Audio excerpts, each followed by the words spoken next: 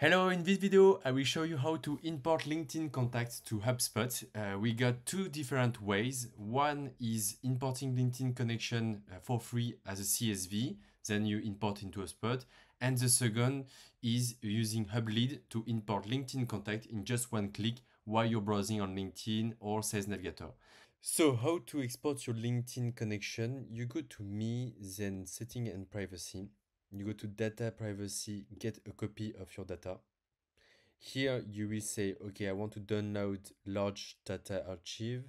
Want something in particular? Remark that you can export a lot of things, but you can click here on connection and request archive. So now you should have received your CSV of LinkedIn connection inside your email. Once you download it, you can go to CRM contacts, go to import the contacts and companies inside your LinkedIn connection.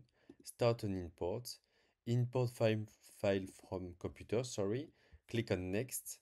One file because you have only one file.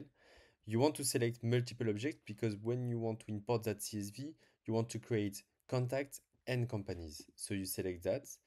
Click on next. You have companies and contacts to create. Next. You choose, sorry, the LinkedIn connection CSV. You click on next. So now you have to map the fields. For first name, last name on the contact, that's good. On the contact, you have to select LinkedIn profile URL. Either you create a LinkedIn profile URL or if you install HubLead, sorry, within your HubSpot, we will automatically create this LinkedIn profile URL. This is really helpful for us because it will improve the chances to match LinkedIn profile with your HubSpot contacts. We also use first name and last name and company domain, but of course, LinkedIn profile are way better. For the company, you will need company properties and select company name. Of course, this is better to have the company domain name, but in this extract, I don't have any. I will say don't import that column and click on next. You agree, you can change the name if you want and finish the report. And now it will create contacts and company associated with the right first name, last name, job title, and so on. So if I go to contacts and I select someone, for example, you have the LinkedIn profile URL. If you don't find it, you can click on action, customize properties, and search for LinkedIn profile URL. And here I can open and have it, the contact directly in LinkedIn. You can click on refresh.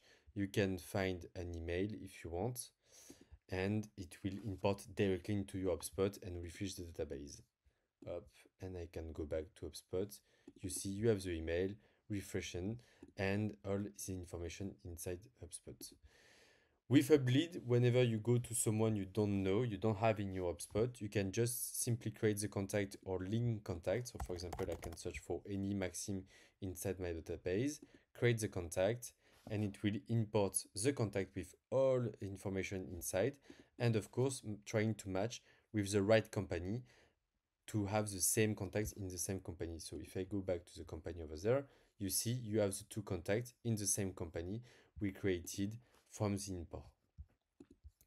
And you can click on refresh, you can relink, and of course start to check if you can have more emails and phone numbers. You can also display any property you want. So for example, you can display the lead status and change it over there.